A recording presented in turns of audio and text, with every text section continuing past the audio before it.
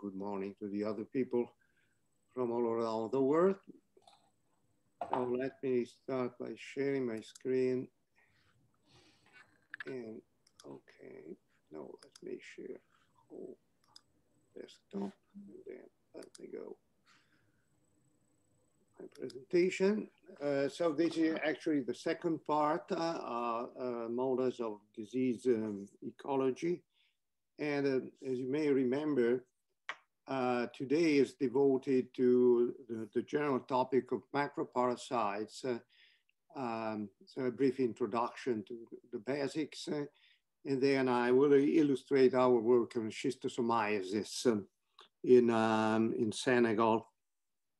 So you may remember this slide where I introduced micro and macroparasites, the difference in terms of modeling, and the macroparasites with respect to micro are characterized by lifetime, which is comparable to their host's lifetime. So their dynamics cannot be neglected. Also, of course, they are larger macro parasites, so you can actually count them in a way in many cases. So you can look at the load of the parasites inside each host and count the number of parasites. Now, the life cycles I am going to consider, well, the one on the left is the simple cycle. For instance, a roundworm or a nematode, and you see that that pig is ingesting the eggs, and then the eggs will develop inside the pig, and then they will become adult, and they will produce more eggs, and then these eggs will be defecated in the environment, and then the infection goes on that way with another pig eating the eggs, and so on and so on. On the right, you have a more complex life cycle, which is actually the life cycle of schistosomiasis, of which I am going to speak later on, because in that case, you have two hosts. So you have the human host, or in this case, the cattle. And in that case, it is different. There is a stage called the cercarial stage. And this stage will penetrate, in general, the skin of the host. So we'll get inside the host, and then again, the adults will develop inside the host, and then they will reproduce inside the host, the main host, I mean, in a way. And then eggs will be produced. These eggs will actually hatch and produce another stage, which is called miracidium. And this miracidia will actually infect another host, a snail, in this case, in the case of Phaseolopsis busci. And then there are other stages inside the snails, and then finally the snails will release the miracidia and the cercaria, and then the cycle will go on. But without the snails, the disease cannot establish. And on the other hand, without the cattle, without the human host, the disease cannot establish in snails either. So they are necessary. Both hosts are necessary. And we will first start obviously from the simple life cycle, and then we will proceed to the more complex life cycle. So first of all, I told you that in macroparasites, in many cases, you can count them. And here you see 4 examples. So for instance, the perch, and this is a tapeworm inside the perch, and you can count the burden. So some of the perches have 0 parasites, some have one parasite, some have 2 parasites, and so on and so on. Okay. Now you can do the same with a completely different parasite. In this case, it is a fly, a stinging fly, and these are the reindeer. And of course, in this case, the number of parasite rows is much larger. And so, well, what you do a histogram, and again, you see that there's some reindeer without any parasite, and then, okay, you bin the number of parasites and you have that histogram. Here it is instead a starling, and in that case it is a nematode, and also it is a nematode for the frogs. And you see that the histogram of the parasite burden is quite this burden is quite different. So I mean the shape, the kind of shape, and in some cases you see, for instance, typically in the case of frog, what we call an over dispersion with a few hosts carrying a lot of parasites and many hosts without any parasite. Okay, so that typical structure of the word in many cases. So it would be nice to find a way to statistically describe this burden. And well, the first thing you might think about is for instance, a simple binomial distribution, where R is the number of parasites, and P is the probability of having a parasite, hosting a parasite. And well, you know, the binomial distribution is characterized actually by what we call under dispersion, because if you consider the mean and the variance, then the variance is smaller than the mean, smaller or equal. It is equal to the mean when you go to the limit for the number of trials going to infinity and the probability of hosting the parasite going to 0, so that n times p converges to a constant. And then you have a Poisson distribution. In the Poisson distribution, the mean is equal to the variance. But actually, in many cases, you don't have variance equal to the mean, but you have a variance which is larger than the mean. That's why usually the most appropriate distribution is the negative binomial. It is more flexible. Of course, it has one more parameter with respect to the binomial, or if you like, the Poisson distribution. And it is this parameter K, which is a parameter of clumping, and the smaller is K, and the larger the over dispersion. Because in fact, you can prove that the variance is equal to the mean plus the square of the mean divided by this parameter K. So you see that if this parameter is very large, practically you have a Poisson distribution with a variance equal to the mean. Then with K equal to 5, you have an aggregated distribution. And you may remember that, for instance, well, I say this one is kind of aggregated, K equal to 1 in this case. And well, for instance, K is smaller than 1, you have a highly aggregated distribution. So it is very popular, let's say, to use a negative binomial distribution as a flexible distribution with just 2 parameters. That if you adjust these 2 parameters, you can reasonably fit the parasite load. And that will be useful for the simple model I am going to show to you. So it is a simple model where you have a simple cycle. where you have the host number or the host density, if you like, number, for instance, of pigs per square kilometer or number of deer per square kilometer.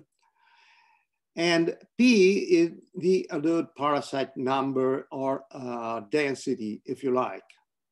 Of course, the parasite burden, what I want to call is P divided by H in the average. So total number of parasites divided by total number of hosts, and that will give you the average burden. But actually, each host might host a different number of parasites, 0, 1, 2, 3, etc. So now let me also introduce the number of free living stages, for instance, larvae or eggs, if you like, and then we can write down two differential equations, one for the host and one for the parasite. And then the one for the host will be the birth rate minus the death rate times the host, no disease. But if there is a disease, then what happens? Well, let's first suppose that if you carry a lot of parasites, your mortality is larger. So let me call alpha the additional mortality caused by one parasite. So if you carry I parasites, there is an extra mortality alpha I. Now, if you consider the whole population and you consider the distribution, PI, probability that one host carries I parasites, you see that this is actually the average mortality, and then you multiply by H, and then you have the dynamics for the host. As for the parasites, well, each host might, ingest a certain number of larvae. Then the parasite will have their own, let's say, intrinsic natural death rate. But there's another thing. Anytime a host dies, also all the parasites that are carried by the host will also die. And so you have to consider mu plus some alpha I pi, and that it should be included in this equation. Now notice that here you multiply by IPI, because whenever a host dies, all the I parasites that are hosted by that host will also die. Okay, so that's the equation. Now, okay, we can now calculate the parasite load.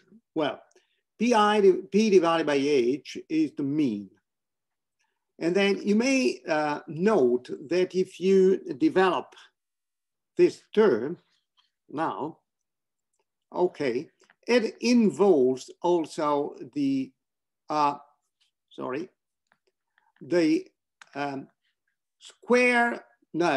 mean of the square, of the I square. Well, so you may remember that it is the square of the mean plus the variance. Now, if we assume negative binomial, then the square of the mean plus variance can actually derived from the formula that I showed to you before. And so it turns out that it is P divided by H plus K plus 1 divided by K. K, remember, is the clumping parameter. And when the clumping parameter is low, then there is a lot of overdispersion, times P squared divided by H squared. So to make it short, you can get Anderson and May's model, provided you also introduce a static equation for the larvae, where if there are many adult parasites, they will produce a lot of larvae. But on the other hand, if there are a lot of hosts around, they will ingest the larvae, and therefore the number of larvae in the environment will be lower. Actually, you can deduct this kind of, find this kind of static relationship if you also add another differential equation for the larvae dynamics, and you assume that the larvae dynamics is so fast that in practice, you can use the slow, fast approach. and then, okay, you get a static relationship for the larvae. Now, if you plug everything in, you get the celebrated Anderson and May's model, which is in practice, it's a simple system of two differential equations, H and P, which is closed under the hypothesis that the larvae describe this relationship, and that the distribution of the parasite burden actually follows a negative binomial distribution.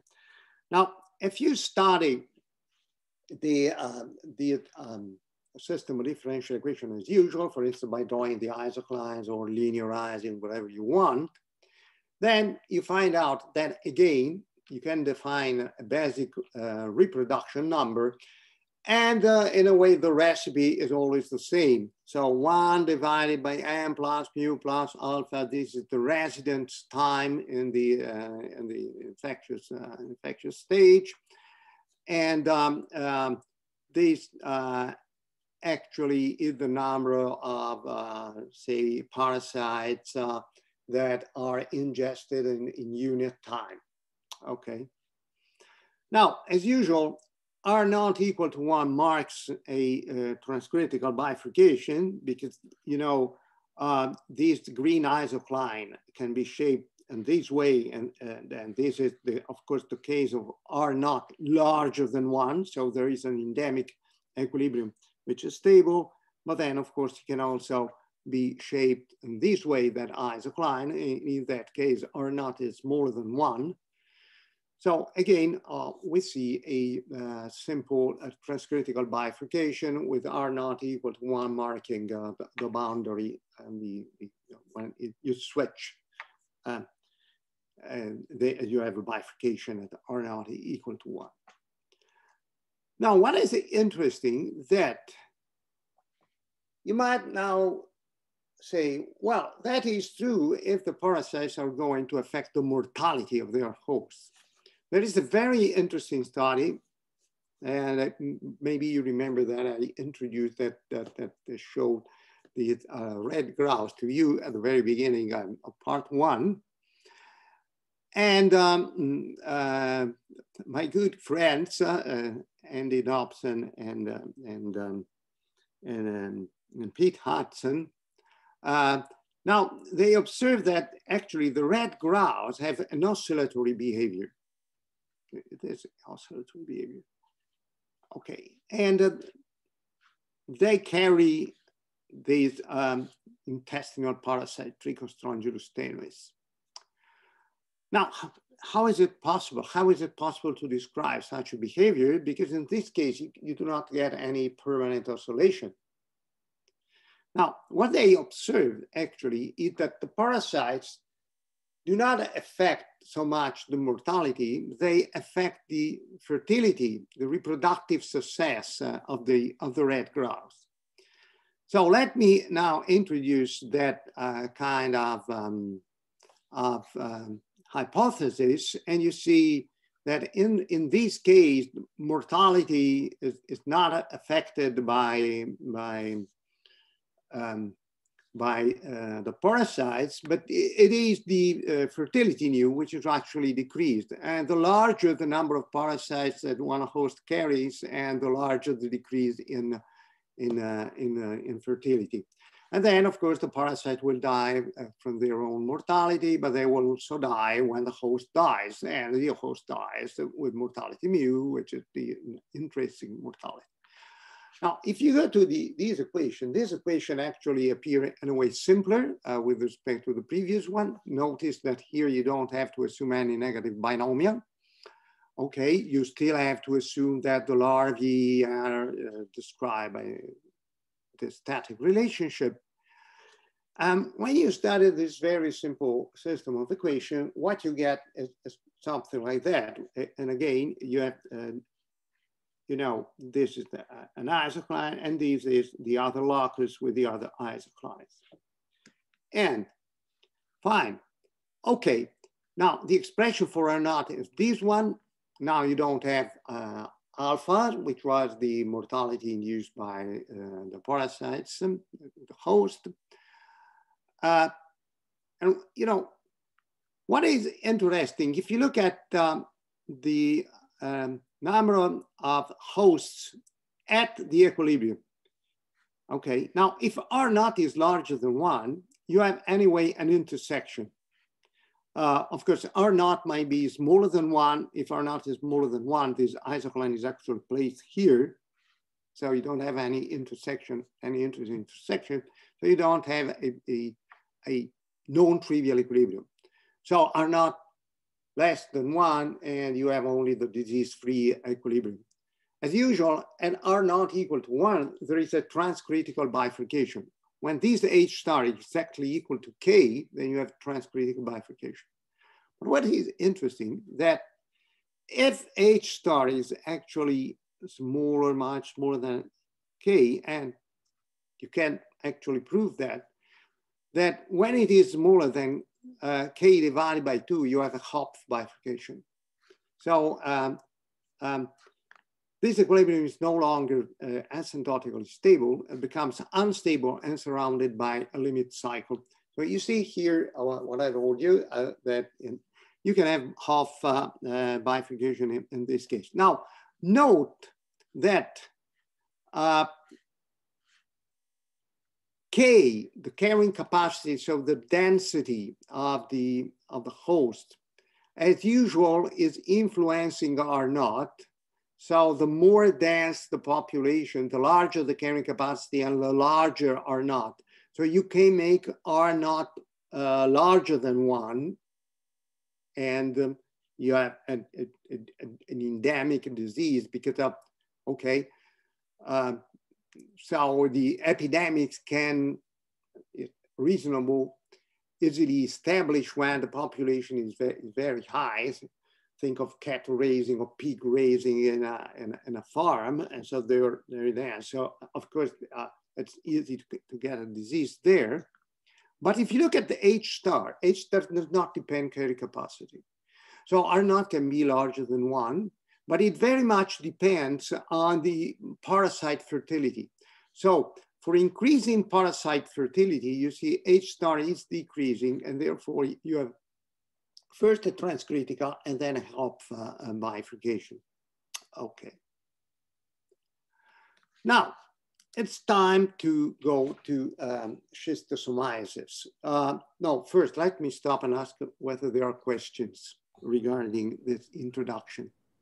So there are currently no question in the chat, but if anyone, yes, there is a question by Alfonso, please. Alfonso? Yeah. Hello. My question is related with if there are ecological explanation behind the fact that the parasite burden is distributed like a negative binomial variable.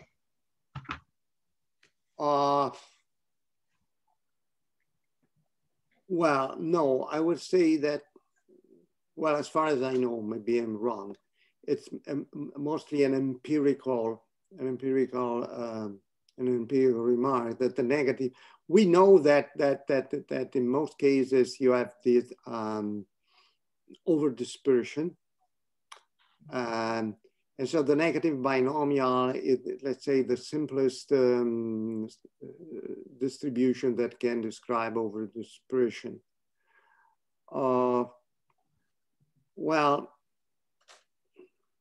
Well, let's say it's just that in a way, like this story of the super spreaders, that, you know, that like the people that are super spreading the same way, you might have supercharged hosts. Well, it also depends on your immune system, of course, because when you count the parasites, that's the adult parasites that you count. And there are two ways. Either you sacrifice the host and go and see how many parasites it is carrying, okay, or you purge if it is an intestinal parasite, you purge. So clearly, the adult also depends on the reaction of your immune system. So if your immune system is very, very active, so you might ingest a lot of eggs, but the immune system is actually recognizing that there is a something going wrong. It is react. And well, we know that the immune system in the different individuals responding in a very different way. So I don't know whether this is really an explanation. I would say that anyway, it's mostly empirical observation. You have many different cases like the one I showed to you at the very beginning. Okay, and you say, well, can I find something which is so flexible as to describe all these possible cases? In fact, you see that you go from k equal to 6 to k equal to 1 to k equal to 0.35 to k equal to 0.038, and you so with a negative binomial you succeed in describing all this variation of okay, I hope I answered your question. Yes. I think that this. I have another question, and it's related with the. We are going to talk about another models that account for different stages in the life cycle of the parasite more explicitly, or yes. Schistosomiasis. Okay. You mean that? No, I mean, schistosomiasis, you see, is even more complex. Yes. So I'm starting from the simple life cycle, this one on the right, on the left, and then now we are proceeding to the actual life cycle of in schistosomiasis, where you have 2 different hosts. Okay, and then. Yes. You can have even more complex macroparasite life cycles with 3 hosts and, well, okay. I think that Professor Rinaldo, for instance, might speak of proliferative kidney disease in his lecture, where the life cycle is even a little bit more complex. Okay. Thank you. Well. Oh, okay. So can I proceed with schistosomiasis then? I think yes. Yes, there are no other questions in the. Yeah, please go ahead. So schistosomiasis is actually affecting many parts of the world, mainly sub-Saharan Africa, a little bit in the Middle East and Far East and South America. It affects more than 700 million people, more than 7 countries, and at least potentially because they live in endemic areas. More than 200 million people affected worldwide, and every year there are several tens of thousands of deaths that might be ascribed to schistosomiasis. And 90% of global infections are found in sub-Saharan Africa. Now, sorry, before going into that, now let me first of all show the schistosoma life cycle. And it is very similar to the one I showed to you for Fasciolopsis. Well, consider humans, and then humans are actually infected because they simply contact infested water, infected with Cercaria. So the Cercaria can actually penetrate through the skin. And then the adult parasites will develop inside humans. Okay. And they mate actually, so you have male and female, so you need a pair of actually parasites, and these will actually produce schistosome eggs, and the schistosome X will develop into miracidia. This miracidia will infect snails of different genera, Bionfolaria, Bulinus, Oncomelania. So Oncomelania is typical of schistosomiasis in the Far East. And also the schistosoma is a little bit different. So you have schistosoma japonicum, schistosoma mansoni, etc. Schistosoma hematobium. And the humans mainly will suffer urogenital or intestinal problems. Usually it is not a deadly disease per se, but anyway, it can contribute to lethality very strongly. You can be infected several times. It's not that if you get the disease that you will not get the disease again. You can get the disease. So you can be infected and reinfected. The treatment is simple, but for of course, poor countries, although it is simple, it might be expensive. And in practice, you have to take a vermifuge, praziquantel. Now, we have mainly started the problem of schistosomiasis in Senegal and Burkina Faso. We started that a few years ago with the team of Professor Rinaldo and also with our friends in Stanford and then other French people working in Senegal. I will mainly talk of Senegal today. So first of all, let me show the local model that you can make, and then we will proceed to consider a more complicated model where you have a network of nodes.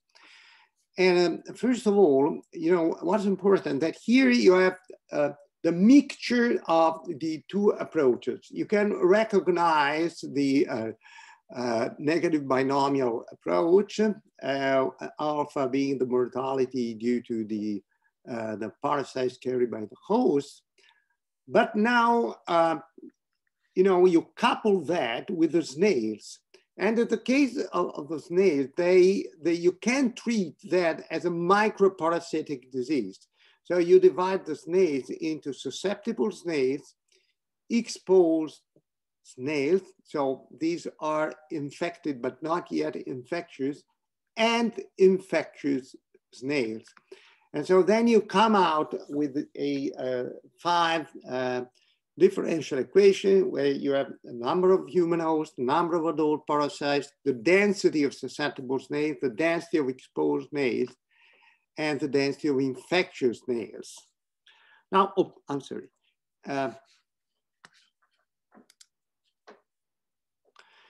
And then again, you can make an approximation that we made, the approximation we made in this paper, that the number of cercaria have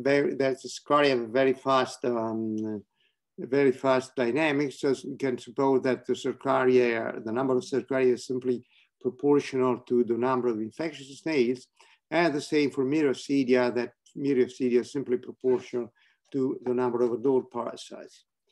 And if you do a bifurcation diagram, okay, you find out that after all, what you can get is something which is very similar to what I showed to you, but for the case in which the parasite was affecting the reproductive success. In this case, no, the parasite is actually affecting the mortality of humans. But in this case, in this more complicated case with the schistosomiasis model, then you have a transcritical bifurcation, a host bifurcation. You can study that in a 2-parameter space with human infection rate and the snail infection rate, 2 parameters. So in this case, you do the bifurcation study with respect to both parameters. And again, you get a transcritical bifurcation, so increase the human infection rate, increase the infection rate, and go through a transcritical bifurcation. You further increase both infection rates, and then you have hop bifurcation with this kind of limit cycle. But the most interesting case is when you consider now a more realistic, well, actually this is partially realistic, meaning that the value of the parameter were tuned on the Senegal and Burkina Faso case. But the most challenging case was came out for us in Senegal when this challenge D4D by Orange and Sonatel, data for development, was launched. And in this case, Orange is the mobile phone provider, mobile phone connection provider, and they put anonymized data on phone calls available to scientists and ask them, okay, choose a problem of social importance that you might want to solve using our data. And then we decided to use those data for developing a model for schistosomiasis in Senegal. You see that schistosomiasis, you can find urogenital schistosomiasis a little bit all over Senegal. And especially in the areas, especially in the rural areas, clearly you're more subject to schistosomiasis when you live close to water. So agricultural areas, you're more exposed to schistosomiasis. Now, so when you consider the network structure of the model, what do you need? Well, you need a high resolution population density that's available via geographical information systems. Then human mobility fluxes that have been made available in a way by studying the phone calls in year 2013. Then people living in rural settings and rivers, these are mostly ephemeral rivers. And then of course the data on the prevalence of urogenital schistosomiasis. Now, first of all, we had to study human mobility from cell phone data. So it's big data. There are about 9 million Sonatel mobile phone users. And well, at the beginning, we were not given 9 million, actually 9 million users, but a smaller sample. And then because we were winning the challenge for health, actually later on they provided us with 9 million mobile phone users, not the name, of course they are anonymized, and they're collected from 1 year. And so of course by algorithm, you can actually deduct mobility in a way. I don't go into the details. You can find the details in the, for instance, in our paper. But it's now very much used. Well, of course, now remember one thing. These are mobile, these are not smartphone in general. So they do not have a GPS, global positioning system. But you know, in a way, the position of the people by knowing the antenna to which they are connected in a certain moment. Okay. Now, these are the results of study mobility. So for instance, it's very clear there are two big festivals where the Senegalese go to two cities. Oh, I'm sorry. Okay. Sorry. The Grand Magal de Touba and the Kazura Job, and in this very precise period. Okay. And so you can really find them easily. So for instance, this is mobility from Saint Louis, a region that we have studied, which is up to here. And of course, most of the people stay home within region mobility, but then, okay, they can move to other departments. And here you see the Gamou de Tivaouane, Kazurajab, and the Grand Magal de Touba. Okay.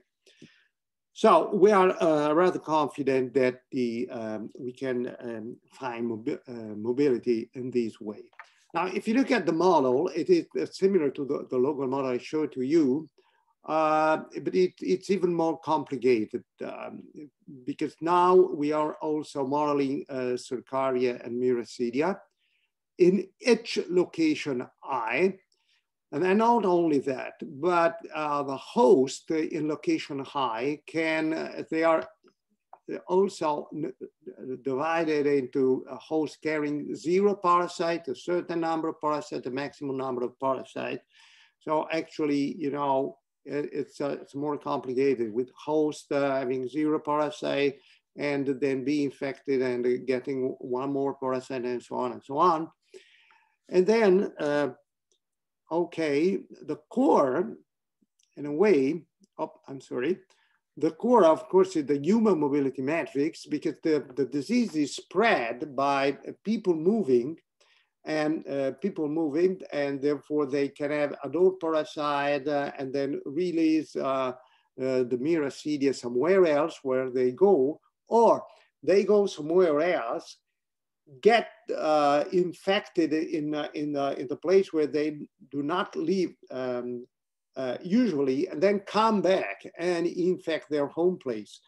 So, okay, so it's complicated now because the force of infection and the rate of freshwater contamination will depend on that matrix Q. And so you have QIJ and QJI. I go to J, or coming back from J and going to I. Okay, so exporting or importing the disease. So you can now run that model. Of course, part of the parameters are actually known in a way measured, and some of these parameters have to be estimated. And so here are the results. The calibration is performed against the reported prevalence in each region. And here is, in a way, the fit. These are the prevalence data. These are the prevalence calculated by the model. Of course, if it were perfect, it would stay on the 45 degrees line. But anyway, it's a reasonably good fit. Now, you can do a sensitivity analysis with respect to the mobility of people. By mobile people, we mean the percentage of people that might move away from their own region. Of course, most of the people stay in their own region. One of the 14 regions in which you can divide Senegal, administrative region. And you see that the prevalence corresponding to the mobility that we estimated is actually more or less at the minimum. And then the average parasite burden is about seven parasites per human. That's the average parasite burden. Now, when you have a model like that, then you can say, well, what can I do? Can I prevent the disease in some way? And there are different intervention strategies that you can think of. So first of all, you might have so-called WASH strategies: water, sanitation, and hygiene. Okay. And then information, education, and communication strategies. So you say, children, please be aware, don't go play in that river, in that canal, because that canal might be infested by snails. Snails will release Cercaria, the Cercaria can penetrate your skin. Or if you go there, wear boots, for instance. Well, difficult to think that children wear boots and gloves, but anyway, okay. And then you can distinguish between what we call untargeted strategies. So you try to ameliorate sanitation everywhere in Senegal, or you can have targeted strategies that might be prevalence targeted, where the prevalence is larger, then you put more sanitation, or risk targeted. So for instance, that is a rural and water is scarce there, maybe, or depending on that.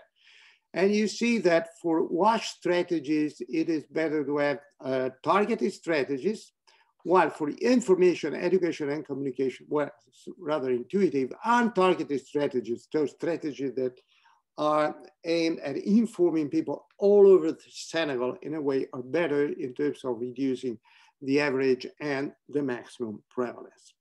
Now, give me 5 more minutes to say that then we have also started with people, with friends at Stanford, who carry a program on the region of Saint Louis, which is located here near the Senegal River, northern part of Senegal at the border with Mauritania.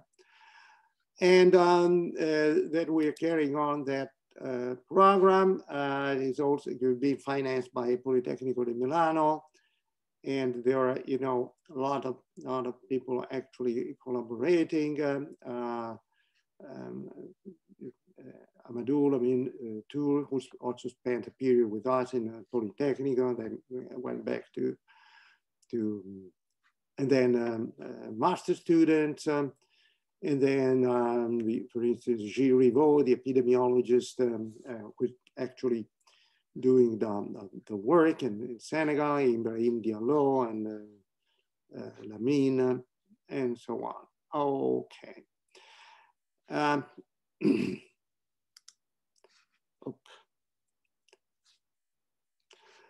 Okay, so by the way, that is Professor Casagrande in Senegal. You know, he's wearing gloves and boots, of course, and this is Lamine, I think. I'm not sure. Okay, they are wearing boots and gloves because it'd be very dangerous to go there, because you see the small snails, these are the small snails that are releasing the cercaria. Now, in this case, we went more in details because you see there are villages, okay, the triangles, phone antennas, but they're not all located in villages. Some of them are located in between the villages. And then the sample points, and then the water points. So, you know, we developed a more complicated model where you have several connection matrices, because you have some matrices describing the probability that the snail or the cercaria or a miracidium moves between any 2 water points using the hydrological network, which it didn't use for the whole Senegal, actually. The antenna to antenna mobility matrix. Then another metric describing the village to antenna movement. Well, not really movement, but you see, you have to decide that that village is actually connected to that antenna or another antenna. And then another metric describing the proximity of water points to antennas. Okay, so it's complicated. So we introduce all that. And then we, so this model now includes several transportation mechanisms, and we found a reasonably good agreement with prevalence data in people. Unfortunately, prevalence can be very high all over, especially along the Durs Lake and also the canal and then the river. It can mean, you know, in some places, the children might have, the 80% of the children might have blood in their urine. So it's really, you know, a big problem in rural areas. And I hope that in this way we have somehow contributed to the fight against schistosomiasis. And well, I think that's the end of my time. But of course, if there are questions, I'm willing to answer. And of course, I would like to answer your questions. Yes, so there is indeed a question from the chat. How do you account for the infection occurring somewhere else but reported in the patient home? For instance, infection happening in Saint Louis but reported in Dakar?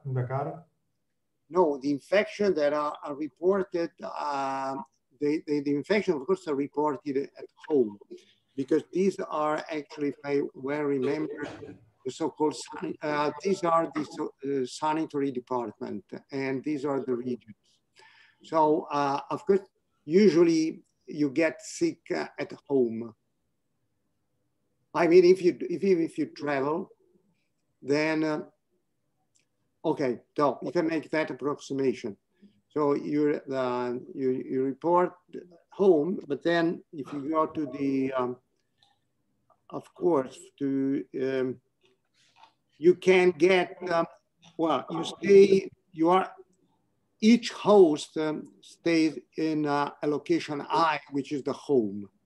And the home actually, how do you find the home of a phone user? Well, usually, most of the time, the phone calls at evening, the most frequent phone calls at evening are usually attributed to home. So you can say that one of those 9 million users, that the home is this one. And then usually he or she gets sick at home. Okay, so they're attributed to home, but they can get the infection somewhere else. So they might go somewhere else, be infested by Cercaria somewhere else. And they come home and well, usually they release Miracidia in their own water body or sewage system. Okay, so yeah, that's the approximation. Yes, there is a partially related question, which is in the last part, how do you account for underreporting in prevalence data? Well, okay, the data on prevalence were directly collected by Gilles Ribou. Okay, so it was careful. So by Gilles and Lamine. Gilles and Lamine were actually conducting their own, at least in Saint Louis. They conducted their own campaign looking at the prevalence. So the prevalence I have shown to you, this one is actually the prevalences that were measured. So we are rather, well, let's say, hopefully underreporting is not so high, at least for the region.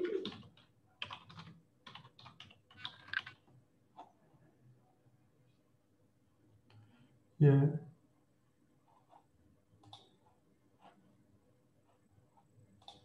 Any other question? Yes, there is no other question in the chat. If you have if anyone has any question, please raise hand with the tool you are, I'm sure, now familiar with. Okay.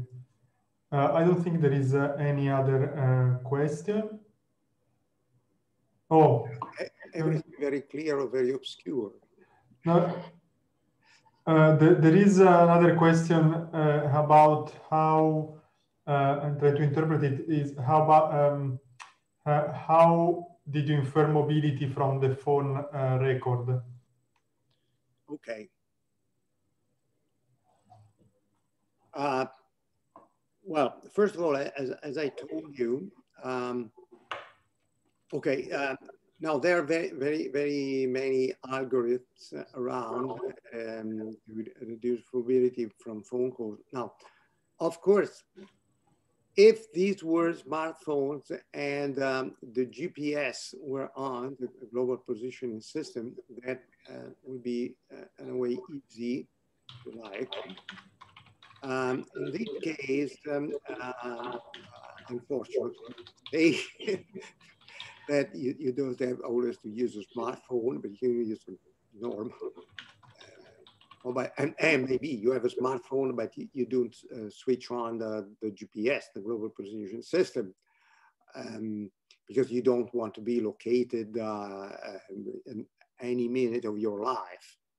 So in this case, you know, it is the antennas that we know. So we know that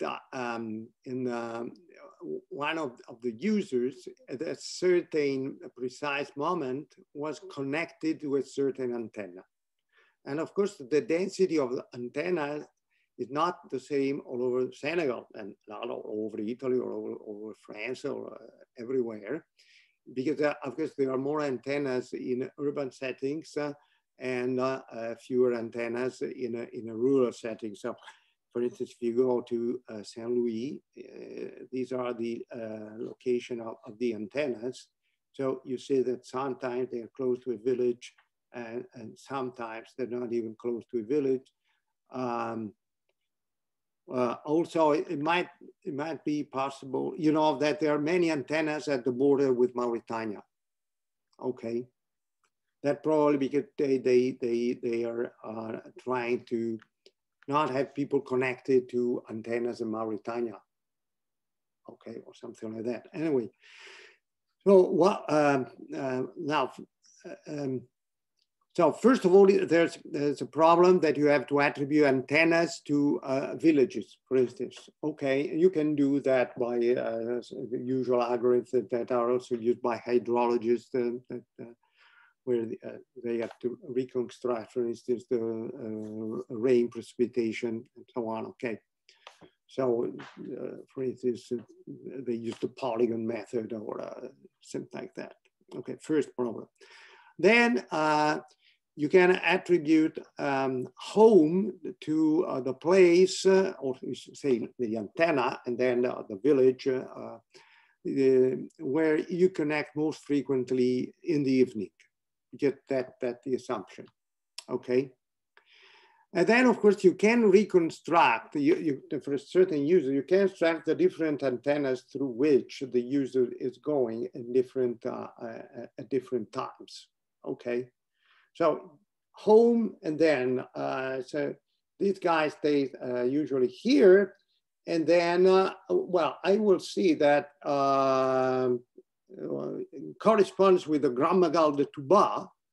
He's there, okay, because using the phone, and that phone is not connected to the home antenna, but it is connected to the antenna close to the Grand Magal de Touba, okay. And then he or she will come back home, okay. And so therefore, this is the way that you can reconstruct, for instance, all this. And then, of course, we took the averages to describe the yearly mobility in a way. But you can do more than that. You might run the model not on a yearly basis, but also model on a daily basis.